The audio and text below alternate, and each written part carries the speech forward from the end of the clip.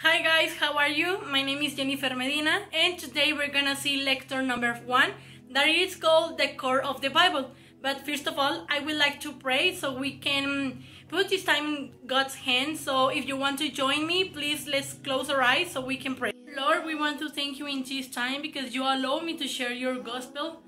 I want to thank you because you allow me to share your word with your kids. Please, I ask you in this time so it can be your Holy Spirit, the one who guides us to all the truth, because you are the truth, because you are the Christ.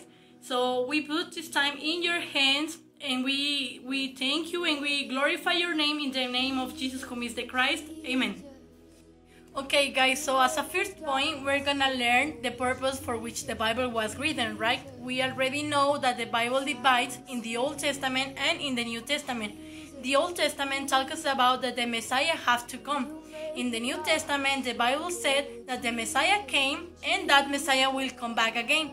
So let us read in this chapter, in the book of John, what is the purpose of the Bible. Okay guys, so in this verse we can see the purpose of the Bible. We can see that the Bible was written for us to believe that Jesus is the Christ. But why do I have to believe this truth? Why do I have to believe that He is the Christ? Because the Bible said that only by believing in this, I can have eternal life. But what is this? What is that eternal life?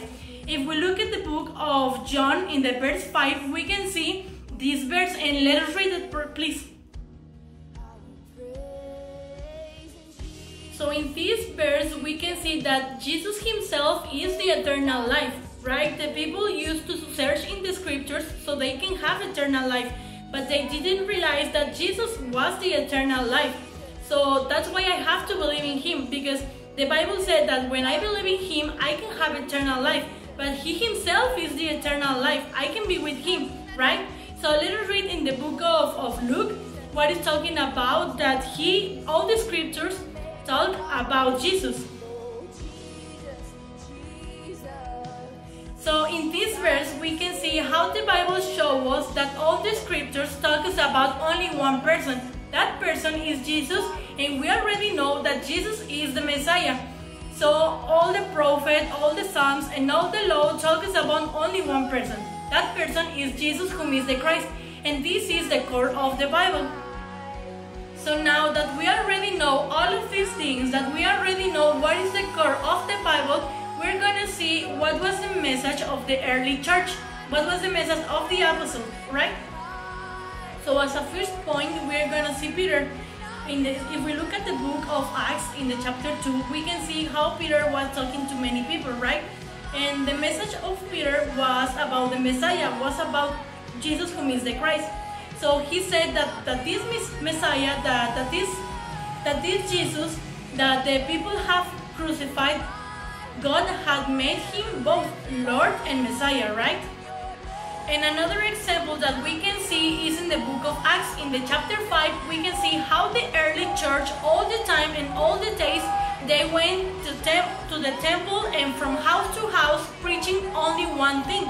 And what was that thing that the early church was preaching? And the early church only preached one message. And it is the same message that Peter preached when he was talking in the book of Acts, right? That this message is that Jesus is the Christ. Okay, so we already saw that all the early church was preaching only one message. Peter preached only one message and Paul preached only one message. So all the early church only preached that Jesus was the Christ, and this is the core of the Bible. And as a last example, we can see in the book of John, in first letter of John, chapter 5, in the verse 1, that everyone who believes that Jesus is the Christ, everyone who believes in the core of the Bible, has become child of God. So only by believing in Him is that I can have eternal life and that I can be with Him and I can be His child. Okay guys, so as a last point, we're gonna do an activity that is going to be helpful for us to understand and to know what are the books of the Bible. So these are the materials that we are gonna need.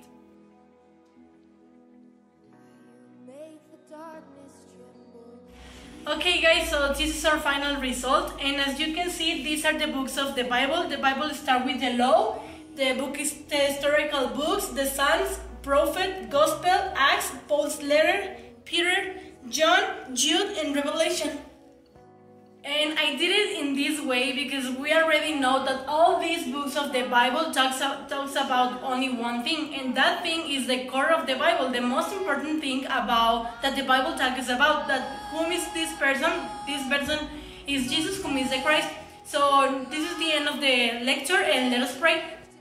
Dear Lord, we want to thank you in this time because you allow me to share of your gospel, because you allow me to share the core of the Bible to your children.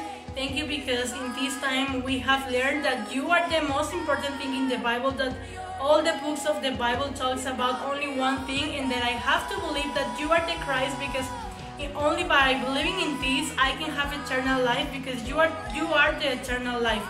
Thank you for every kid that have watching this video, and we pray and we glorify your name in the name of Jesus, who is the Christ. Amen. Bye.